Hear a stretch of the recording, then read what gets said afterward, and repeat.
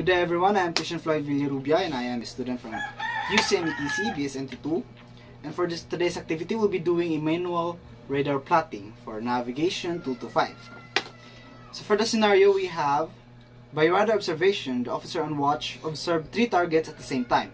After executing the 3 process of plotting, the officer on watch will commence the last process and set 12 nautical mile distance scale on the radar plotting sheet for collision avoidance. Now let's go for the manual radar plotting.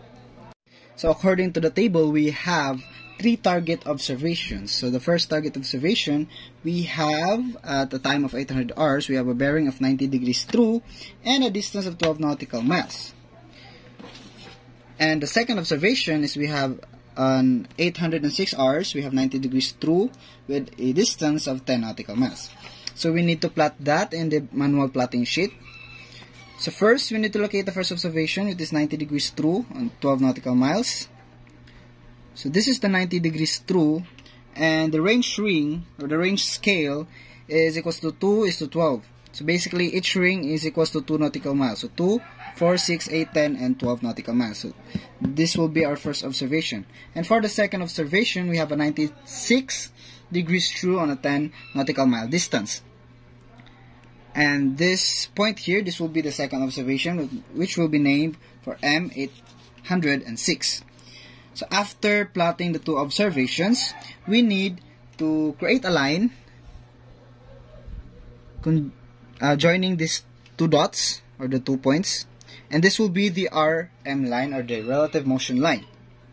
After we plotted the RM line, we need to transfer the RM line to the center of the radar. And in doing that, we need to use the triangle ruler.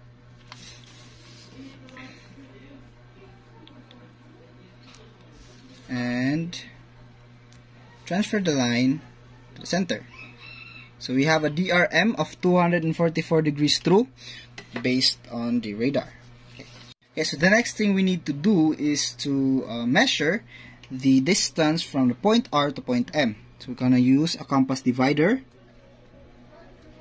So from point R to point M, then we need to use the scaling in the side of the chart or the sheet. So according to the distance, we have a 2.4 nautical miles from R to M. Since we've got the RM distance, R to M distance, we'll need to calculate the SRM. So the SRM formula is equals to distance, which is 2.4 nautical miles, multiplied by 60 over times in minutes. So since we have an interval of 6 minutes from R to M, so we're gonna use 6 minutes. So 2.4 multiplied by 60 is equals to 144 nautical miles divided by 6 minutes. So we have an SRM of 24 knots. Then the next thing we need to do is we need to plot the bearing of the closest point of approach and the distance of the closest point of approach. So in doing that, we need to subtract 90 degrees to the DRM, 244 degrees true. We need to subtract 90 degrees and we're gonna have a bearing of 154 degrees true. 244 minus 90, 154. Then after plotting the BCPA, the intersection between the BCPA and the RM line is called the CPA, right here. And we need to calculate the distance from the center to the CPA, which will be our distance at the closest point of approach. So that will be 5.4 nautical miles. Then the next thing is we're going to need to calculate the time of the closest point of approach. But we still need the distance from point R to the CPA. Point R to CPA, since this is in the formula.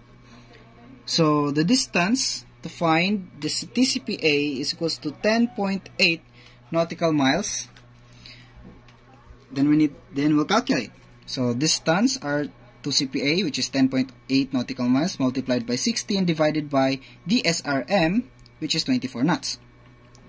So 10.8 multiplied by 60 will have 648 nautical miles, and divided by 24 knots. So we're gonna have a time to closest point of approach, which is 27 minutes. So for the target 2 and target 3, same procedure, same method. Plot the two observations, make the RM line, transfer the RM line to the center to get the DRM, find the SRM by getting the distance of the R and M multiplied by 60 divided by the time in minutes, or the interval to R and M.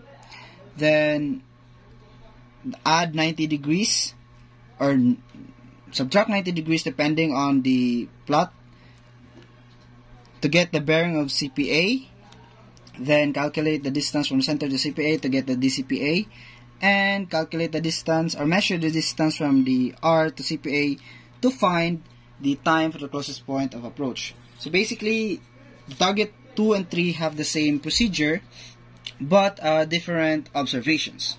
So we have here in the table the answers for targets 1, targets 2, and targets 3. For the target 1, we have a DRM of 244 degrees true with a bearing of 154 degrees true. The CPA distance is equals to 5.4 nautical miles, and we have a speed of the relative motion which is 24 knots, and the time of the CPA is 27 minutes. For the target 2, we have a DRM of 134 degrees true, the CPA bearing of 224 degrees true, a CPA distance of 6.9 nautical miles, a speed of relative motion 32 knots, and the time of CPA which is 13 minutes and 18 seconds. And for the target 3, same method. So we'll have DRM of 263 degrees true with a CPA bearing of 172 degrees true, a CPA distance of 1.5 nautical miles, an SRM of 20 knots, and a time of CPA 21 minutes. And that is all for today's activity. Thank you for listening.